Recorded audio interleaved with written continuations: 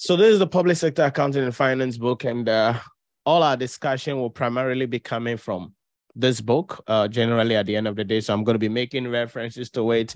There are questions in it that we are going to be solving because as part of the book, we included a lot of questions and answers on the various topics, various segments of the syllabus to ensure that you pass the examination. I believe some of you already have it. If you don't have it, you can get it. If you have any other public sector book also, that's fine. It's not something that you are under, command to have it necessarily, but all my teaching will be coming in from directly the book in that particular case. So public sector accounting and finance. What I want to do quickly is to share with you the structure of the examination. And in the next 12 weeks, that is how we are going to be studying public sector accounting and finance. And that is what you must understand on how to pass the public sector accounting and finance examination. So let's go quickly. Question 1. What do we have in question 1? Basically, question 1 is going to be issues relating to general purpose financial statements. So general purpose financial reporting framework. Okay, so that is question 1. It's going to be on general purpose financial reporting framework. But what is general purpose financial reporting framework? That is a bigger topic there.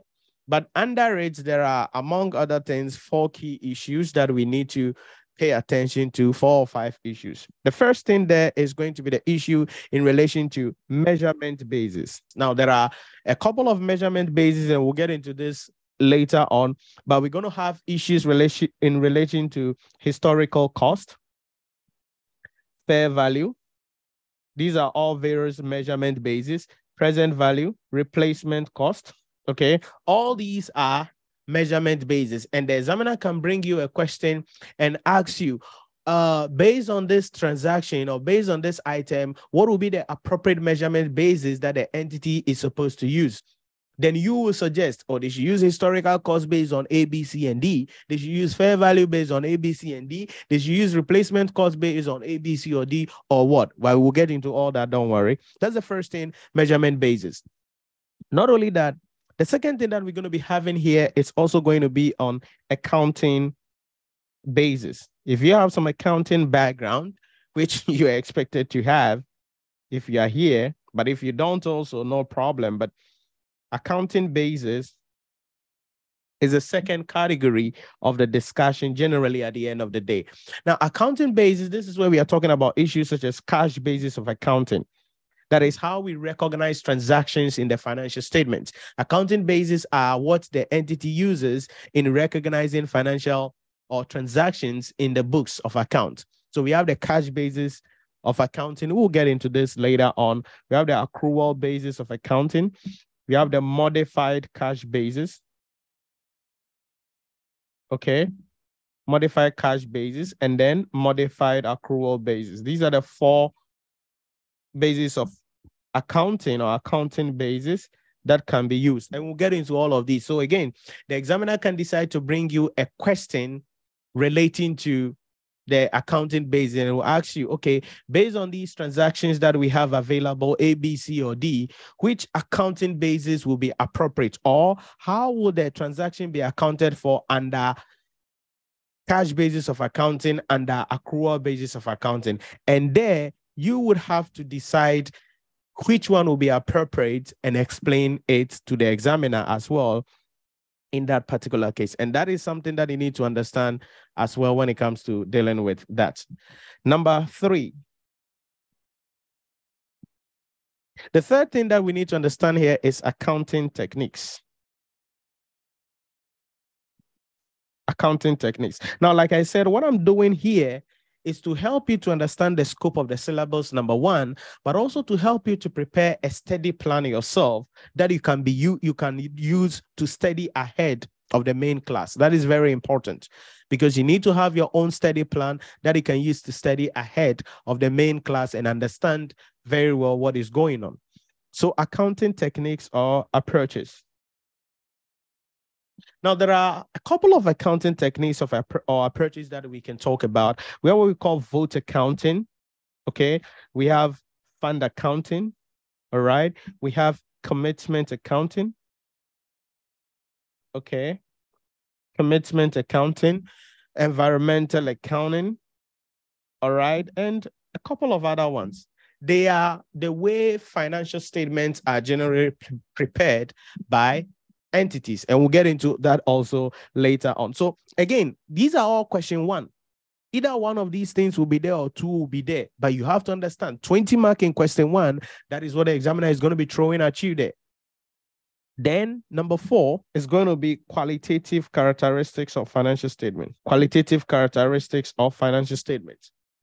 Remember, one of our responsibilities at the end of the day and to show government's accountability is to prepare financial statements.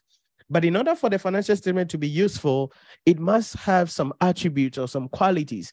The attributes or qualities that a set of financial statements is supposed to have is what we refer to as qualitative characteristics of financial statement. And we have what we refer to as faithful representation. Okay, so we have faithful representation. We have what we refer to as relevance. We have timeliness, and a lot of things. Understandability. There are 6 of them, and we'll get into this later on. And these are qualitative characteristics of financial statement. The examiner control that at you as well in that particular case. Then the 5th thing that we must understand, still in question 1, will be some IPSAS issue. That is International Public Sector Accounting Standards, and we'll get into that also later on. So 20 marks in question 1, the question is going to be coming from these things. 2 of them will be in the exam hall. That has been the examiner's strategy. All of them have been asked by the examiner. Then we go to question 2. Question 2 will require us to do some work a little bit. And question 2 is 20 marks, and it's about financial statement preparation. That's another 20 marks, done deal waiting for you in the exam hall. Now, when it comes to financial statement preparation, it is either we are going to be preparing financial statement for the central government. When we say for the central government, it means we are preparing the financial statement on the consolidated fund, which is the central account of Ghana. We'll get into that in a moment, don't worry. Or we are preparing financial statement for ministries, departments, or agencies, metropolitan, municipal, and district assemblies. Or we are preparing financial statement for other covered entities. In public sector, when we say a covered entity is simply an entity whose activities are financed either in part or in whole by the government or from the consolidated fund. Okay, so CE, covered entities. A covered entity is an entity whose activities are financed either in part or whole by the government. Sounds good? By the government, or if you want through the consolidated fund or through the consolidated fund. So that is what a covered entity is. That is what a covered entity is. So public schools, public hospitals, public companies, all are referred to as what? Covered entities. So one of them will be there. Either we are preparing for the consolidated fund, which is the central government, or we are preparing for a ministry, maybe Ministry of Health, Ministry of Education, Ministry of Finance, or a metropolitan, Accra Metropolitan Assembly, or a municipal, or a district assembly, or any other covered entities. One of them will be there for 20 marks. It's done deal. You must know about it. But to ensure that you excel in the preparation of financial statement, that is the finished product. There are a couple of things that you have to do to ensure that you reach that level. And so some key topics that are going to be crucial for you to excel in the question 2 aspect of the exam will include the following. 1 is going to be revenue management and expenditure control. This is a key topic in public sector. You need to understand it to be able to excel in the question 2 and also in question 3. I will explain this to you in a moment, but the examiner can also bring a dedicated question on its own in relation to this particular one. So you have to be mindful of this. We'll cover this, don't worry, but you have to be mindful of it in that particular case. Then the second thing that we need to understand basically will be the issue in relation to what I said earlier, the IPSAS, International Public Sector Accounting Standards. If we leave governments to prepare its own financial statement without adhering to certain laws, it's going to be just waste of time in that particular case. So there are IPSAS. These are the standards that are used by public sector organizations to prepare financial statements. So there are a lot of them. For those of, once you have enrolled in the course, you will see the whole course available on the portal, which means you can actually study ahead of me and go away in that particular case, right? So everything is actually available for you on the portal to be able to pass the exams. That's one beauty also of, having access to these videos. The first one is going to be IPSAS 17. That is property, plant, and equipment. Now, this is the same as IAS 16. So for those of you doing financial reporting, it's the same as IAS 16, property, plant, and equipment. It's the same thing, just some modification to contextualize in the public sector, but that is there. 2, IPSAS 12, that is inventory. It's the same thing also here as IAS 2, inventory in financial reporting. Number 3, we're going to have IPSAS 3, which is accounting policies, changes in accounting estimates. That is the same as IAS 8 in financial reporting. Then we go to IPSAS 9, that is revenue from non-exchange transactions, revenue from non-exchange transactions. Then you go to the IPSAS 23, and that is revenue from exchange transaction. And we're going to get into all of these IPSAS later on in our discussion in that particular case. Then we have IPSAS 5, we have IPSAS, there are a lot of IPSAS available in order for you to understand how you can deal with this generally at the end of the day in that particular case. But these are the key issues that you need to understand. The third question is going to be on 2 things: public expenditure and financial accountability framework, that is PFAR, and evaluation of financial statement. So it's going to be splitted into 2. The A aspect of the question may be on the evaluation, or it depends. Okay, it depends. Under the evaluation of financial statement, there are 3 issues that you need to understand. We have what we call the common size analysis, and we'll get into this later on, don't worry. Number 2, we have what we refer to as ratio analysis. We're going to be calculating the ratios and interpret the ratios based on what we have available as an entity generally. And then number 3, we're going to have budget variance analysis. Remember what I told you about the revenue management and expenditure control, this very topic here. I told you that it's going to be applicable here. So when it comes to evaluation of financial statement, that topic, revenue management and expenditure control, is going to be crucial because it's going to play a key role in ensuring that we actually analyze this. Please note, here again, everything has been asked by the examiner before. Common size has come several times. Ratio analysis, numerous times. Budget variance analysis, numerous times. Then certainly the B aspect is going to be what I mentioned on PFAR. It's a huge aspect of the syllabus. We are promised of at least 10 marks on that, which means technically the analysis will also be 10 marks, so that the question 3 takes the 20 marks area as well for our examination. Depending on how excited the examiner is, sometimes he can make the ratio, 15 and make the PFAR just 5-mark question coming up there. But we have seen him over a couple of times just splitting it between 10-10 or between the 2 in 10-10 proportion in that particular case. So that is question 3 in the exam hall. Question 4 is my favorite area. I love it a lot because it's very easy. So we're going to have public-private partnership arrangement and then public procurement. Okay, 10 marks each. Under public-private partnership arrangement, it is where, if you're a follower of any public discourse, it is where government partners with a private sector institute or a covered entity. That is, you know what a covered entity is. A covered entity partners with a private sector entity to undertake a project, and they get something at the end of the day in that regard. There are a couple of things we're going to be looking at here. There are principles that you need to understand. Number 2, there are objectives of the PPP that we need to understand. Objectives. Number 3, there are limitations that we need to understand, or if you want, the demerits, the disadvantages of this whole PPP fiasco.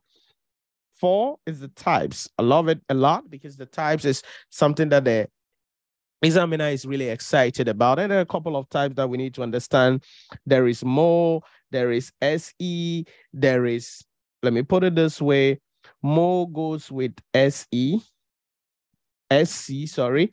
Then we have what we call BTO, that is both and BTO, that is build, operate, and transfer. Build, transfer, and operate. Don't worry, we'll get into all these things later on. Then we have what we call BOO. Okay, so like if you remember my BOO, for those of you who use that for your girlfriends and boyfriends and your wives and husbands, if you remember BOO, that is build, own, and operate. Build, own, and operate. And, you know, it's a type of PPP arrangement as well in that particular case. And we're going to be getting into these later on in the discussion as we move ahead. So the principles, the objectives, the types, the limitations, 10 marks. And all of them have been asked by the examiner one way or the other. Be it's public procurement, that is also 10 marks coming in. Is a central issue when it comes to public sector spending, because once the budget is approved, government buys through procurement. And so there's 10-mark question on the public procurement that we need to look out for as well in the exam hall. So that is question 4, and it's on public-private partnership arrangement and public procurement, 10 marks each. Now we go to question 5. Question 5 is going to be the issue relating to what I call no man's land. Okay, no man's land. What the heck do I mean by that? Anything else that the examiner couldn't structure because they are not part of question 1, they are not part of question 2, they are not part of question 3, they are not part of question 4, which is in the syllabus, will come in the question 5 here. So we can have issues such as the following. 1, the role of these guys, and you know them already: Controller, Accountant General, Auditor General, Minister of Finance, Public Accounts Committee, Parliament, okay, Principal Spending Officer, Principal Account Holder, all right? So that's one of the areas that the examiner can come in question 5. It's a no man's land area. Whatever is in the syllabus, the examiner is going to be throwing it at you generally at the end of the day. So the role of these guys, and in public sector, we need to understand that very well. Number 2, we can have budgeting and budgetary control coming in. That's the second issue there. Then remember I told you about revenue management and expenditure control here in question 2, that the examiner can ask you a question on it, right? If you remember, I told you that that question specifically that the examiner can ask you about that could be brought in question 5, okay? So that is another area that the examiner can throw about that.